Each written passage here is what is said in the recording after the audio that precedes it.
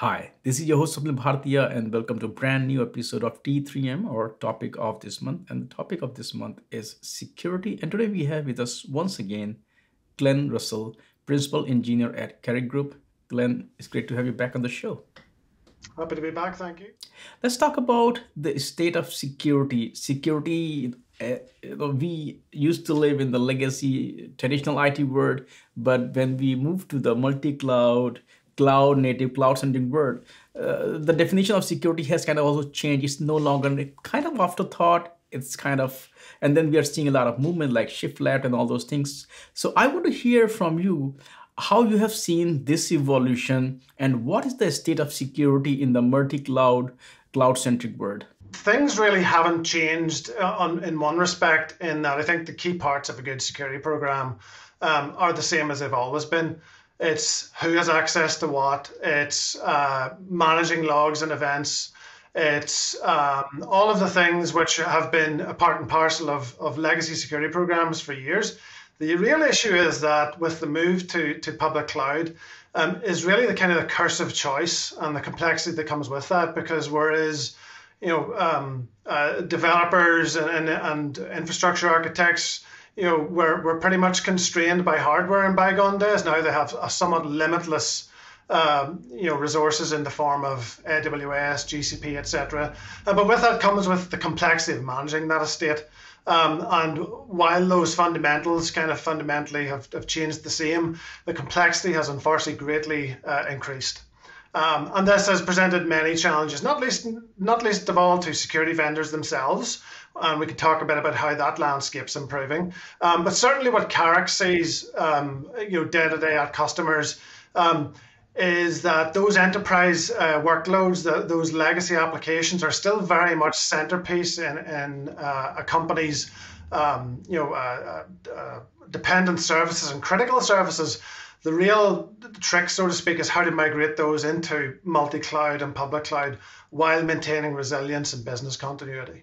And when you look at these modern, users, is security still an afterthought for them, or because of this embrace of cloud, a lot of practices like shift left is there, DevOps, DevSecOps, the whole zero trust movement? Do you think that they are prioritizing security, where they're like the moment they develop a right application, the security become part of that process from the very beginning? I think the happy news is that increasingly what we see with our customers is that teams are increasingly focused on security, and they're increasingly focused on shifting it left.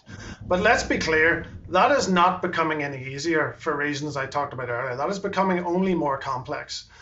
So what we see, for example, are teams who move to public cloud, and really they're kind of forced into doing more of a lift and shift. And so really they also bring over all their technical debt too, and that includes security technical debt.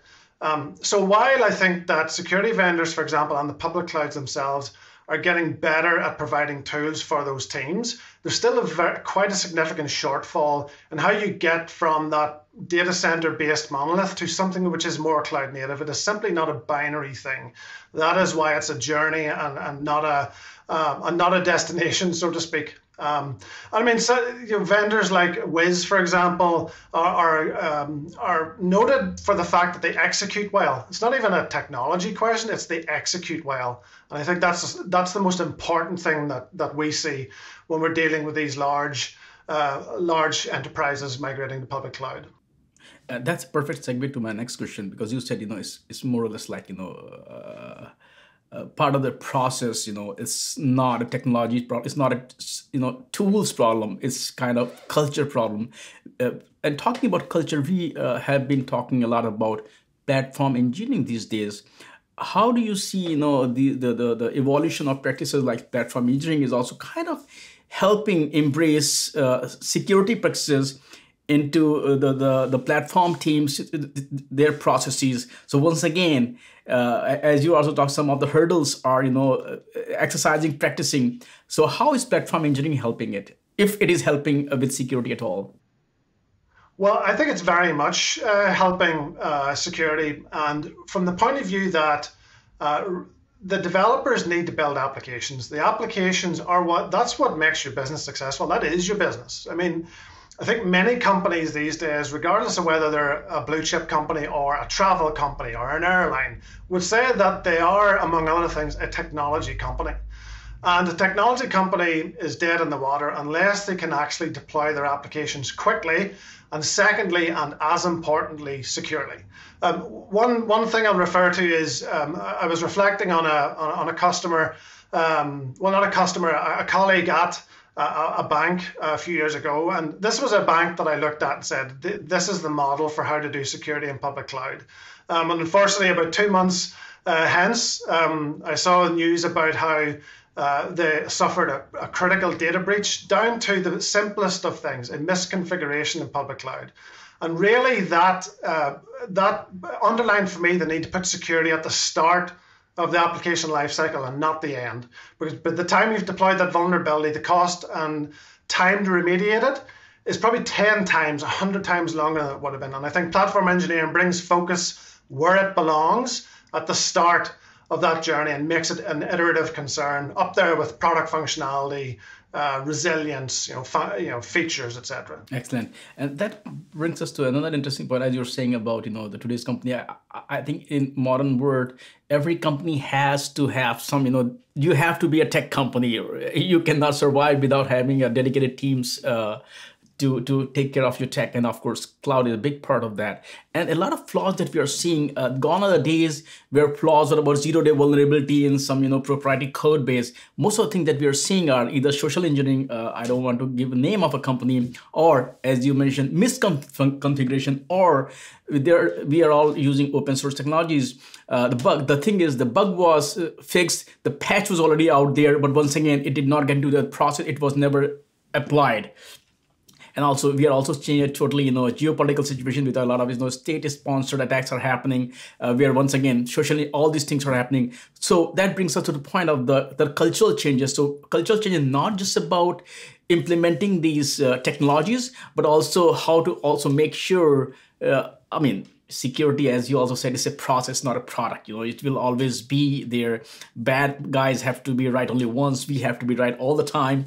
So talk a bit about the cultural changes that are happening, which go beyond just utilizing the tools that you are seeing with your customers. I think one of the biggest things is the realization, I think at last, that among the security practitioners at large companies, that they can't do it all themselves. So I'm sure many of our viewers know about, for example, their application security team. And their application security team, modern day, is fighting a losing battle and has been for years. Because one of the things you talked about, which was very prescient, I think, was you have an attack which might be a social engineering attack. It might also be a known vulnerability that was breached. More often than not, it's a combination of those things. It's a social engineering attack, and then an attacker is traversed using a well-known vulnerability. There's no point solution on the planet that is going to solve that problem. And that's why increasingly we're seeing enterprises look to effectively decentralize the job of security and make it everyone's, not, I don't want to say a problem, but everyone's concern. And we're seeing that especially in AppSec. We're seeing it with platform engineering. We've been seeing it with DevOps and SRE for a long time in the form of DevSecOps. And this can only be a positive thing. And what that looks like is the security team maintaining policy, maintaining governance, but letting the teams themselves decide how they're going to satisfy a particular policy or control. And that's immensely powerful, because remember, most of us don't get to work in greenfield projects. We have projects and applications that have been running for 20 years. The latest and greatest vulnerability scanners maybe don't even read the source code. And so we have to give the teams the ability and the responsibility and the trust to do the right thing.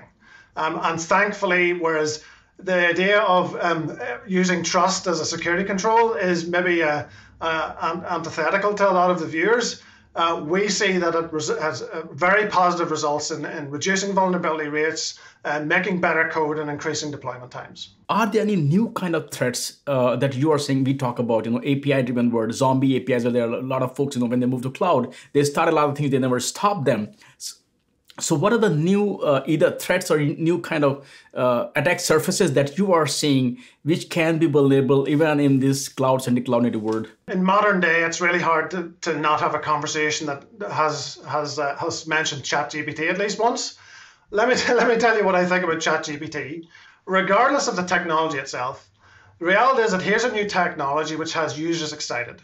When you generate excitement in technology, there's a corresponding opportunity on the attacker side to harness that to capture more and more users and encourage other kinds of attacks with the same technology in effect, but which is just using a new buzz, a new hype.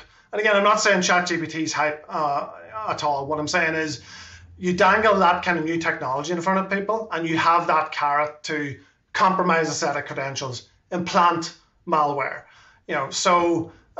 Whereas things like I'm sure you've heard about prompt injection, where someone puts an instruction to ChatGPT on their LinkedIn profile, ChatGPT reads it and reveals some secret information. Really, you're just talking about the same theme of things that's happened before. That new technology been used in unintended ways to actually harvest credentials. I would say this though, I think that a very real threat with respect to AI is the prevalence of synthetic identity. Whereas before we could make a good judgment call as to whether that LinkedIn request was actually a genuine one, now it's becoming harder and harder through the generation of synthetic human, synthetic voice to actually identify, well, who's real and who's not. But let's ignore the tech for 1 second. We're fundamentally talking about the same thing. Been socially engineered to make a connection with somebody who has malicious intent. So in that way, things are the same as they've always been, but the attack vectors and the tools are slightly different. Let's talk a bit about, of course, the problem is there, challenges there. As we discussed, security is always a process. Talk a bit about how are you folks, by you folks, I mean Qarik Group, you are helping customers to improve their security. Indeed, and back to some of the discussion we've already had, that starts at the beginning of the journey, whether it's migrating a single app, multiple apps, or an entire company over to public cloud.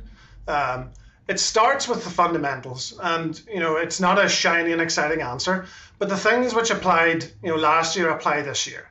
It's getting a customer to understand about the principles of least privilege, the principle of a breach first mentality, which says that assume you've been breached and that you're trying to limit the damage, the so-called blast radius of an attack, and then once you've established those core kind of tenets of how people should think about their technology and their apps, showing them how to actually implement that in code, in automation, and all those things which will ultimately result in the business value. And that is getting your applications to cloud securely so you can do your job faster and beat your competitors to having a new feature.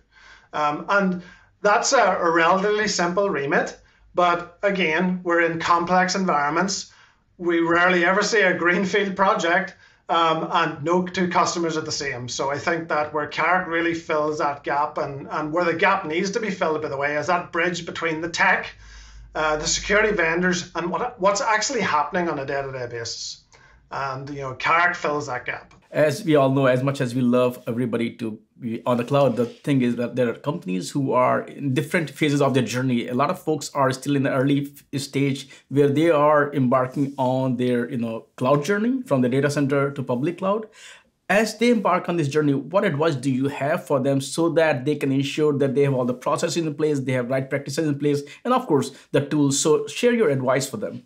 I think the first thing comes down to that age-old question of communication. And it's ensuring that at the very start of the journey, that everybody, every stakeholder is in the room, and that everybody understands what the journey is, what the end goal is, and how the teams are going to get there. And from a security point of view, that means including the existing network security teams, the governance GRC teams, the AppSec teams, and understanding what it is they're actually going to do, because it is a long journey. The customers that we deal with, for example, it's a 2, 3, 4 year journey, and that is not going to happen with a set of security practitioners sitting in a silo by themselves, dictating security policy to the rest of the company, because the technical challenges that they'll encounter, and as importantly, the change in security controls or the design of security controls to compensate for those complexities is something that's going to be iterative. It's a journey which is not going to be a straight line. It's probably going to resemble more of a zigzag and maybe a bit of back and forward. But getting those people in the same room up front, understanding what your security goals are at a fine-grained level, and having those applied to, understanding the controls that are going to be in place, understanding, for example, which controls are going to remain in the data center as part of that journey. When you switch over, what does a cutover look like, down with milestones and dates. As I never thought I'd hear myself say it, but get a project manager or a program manager in place to help guide all this. It really comes down to communication. Google, AWS, etc. Will give you the tech and tell you how to use it, but unless you get your people together and actually get them on the same page, it's never going to work. It's never going to succeed. Glenn, thank you so much for taking time out today and talk about security also. Great advice there. And as usual, I would love to chat with you again soon. Thank you. Thanks very much, Swapnil. Thank you.